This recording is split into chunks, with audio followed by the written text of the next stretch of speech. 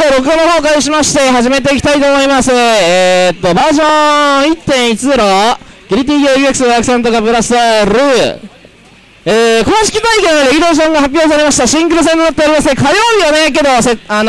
形式は変わりませんので、このまま、まったり、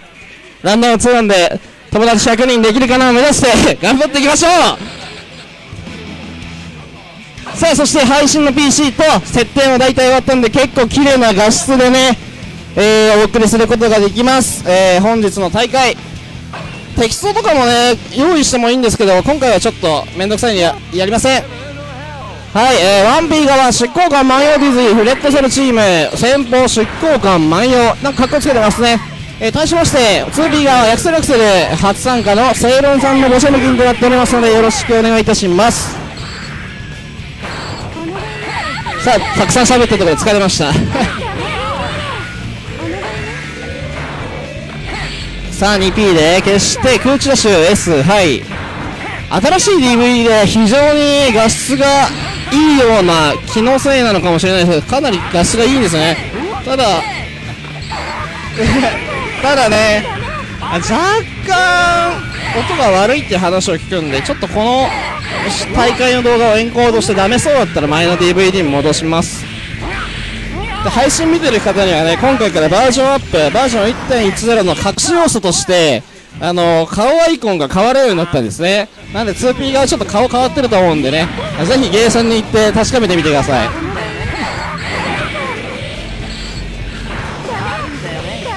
さあいくらじゃないかな、画面味。これは気になる方はタイムシフトをね、大会後1週間は見れますので、よろしくお願いします。さあ、ここはさあ他のザッパクルフ、そしてその他の強キャラが結構ね調整が入ったんですけども、ノータッチの、ディズニー、一部ではこのキャラやばいだろうというお話も出ていますけども、やはりねこうやって立ち回りしっかりしないと勝てないキャラがやっぱねこう何人かいます。むしろなんか攻められたら弱いんで、まあそういうところがねプレイヤー依存になってくるんでしょうけども、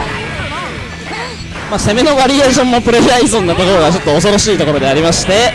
その人のね何で崩したいのかで見極めていかないとあっという間に殺されちまう。分かっていても死んじゃうしね。さあガードを固めて画面端飛んで逃げるが捉えた 2S、 しかしここはバースト読んだか、円 S から円戦撃。さあタッチ P で追い返してここは捉える 2P 円 S からしっかり FB 極差でダメージ奪って、ここは金バーストをガードしている。さあここゲージがない、しかし魚ぶっぽ成功。ここで一気にターンを奪ってダウンプラス画面 G、 そして木の実生成上に飛んで泡出して明かりも作って、さあどうする。さあレーザーが残ってるね、相手を威嚇してるが、ここはどうする。エンゲスラッシュを走るが 2P いい前だった。そしてここで前入り強気に突っ込んでいったアクセルが先鋒戦勝利です。どうしたの。ムカデがなんかすごいことになってんのムカデでやべえ、ランダム用意しすぎだろ、ダメージ用意やばすぎだろそれ。どうしたの。なんか今押田さんとバタコがザッパのなんか検証してる。おおやべえ投げ目的がやばいですね。すごいですね今の。さあ対象戦は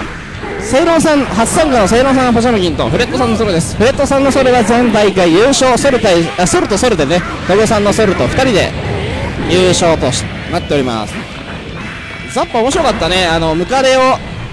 ガードしてタッチ P で殴ってから投げようとしたらだっけ、投げ目的が残って、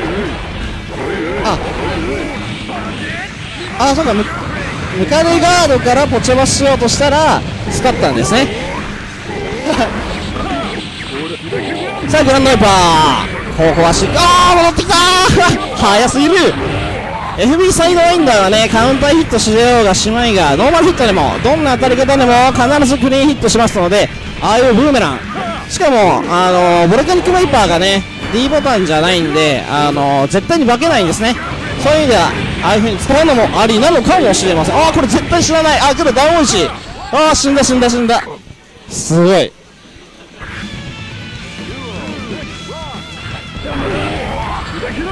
ポチョムキン戦はなんかこうね、先端をうまく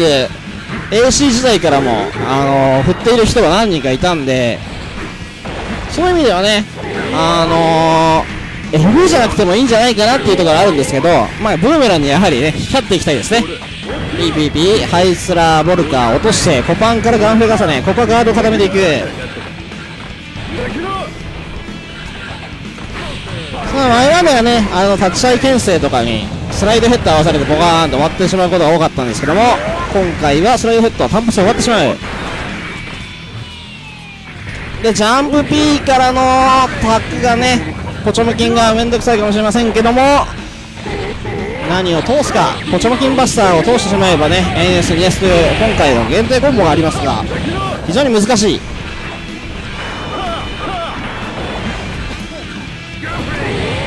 さあ燃えているが IOC 走ってくるなー。ソロだったが足払いからハンマー、おーこれはどうなるんだ。ドラゴン、あこういうこと。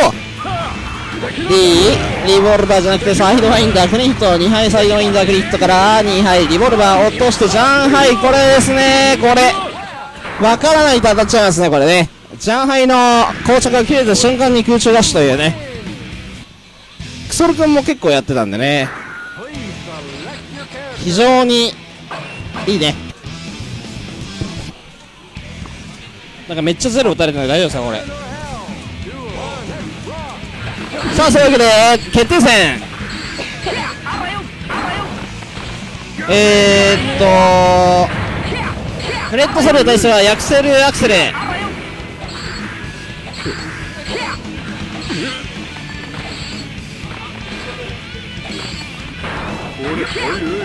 さあソルの飛び込みは基本的に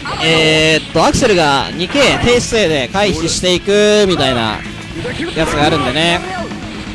まあ、ソル側いかに散らしていくかというところを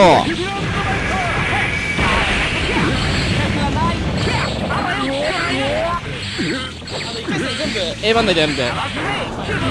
あ、わかりました。じゃあとりあえずなんかあったら言います。ごめんなさい。あと言ってる間に一本選手はアクセルアクセル、画面がめっちゃ震えてる。それはしょうがない。ぶっきらジャンディドーン、おおそうだったそうだった、そうですね今回2ループあるんだね。あははすげえすげえ。前 K2S 前 K2S 2ループから上海ジャンディ国撃。さあ鎖側には判定が懐かしい。おかっこいい。どうすんのかな。もう1回 2P から NS 連戦撃、ジャン S 立ち系足払い連戦ヒット、これ美味しいダメージになってしまう。ここはバースト使って吹っ飛ばしていくか、かっこいい。何を引っ掛けていくか。2S ストライクドーンと勝ったのはアクセルアクセル。ちょっとダメすぎたんじゃない。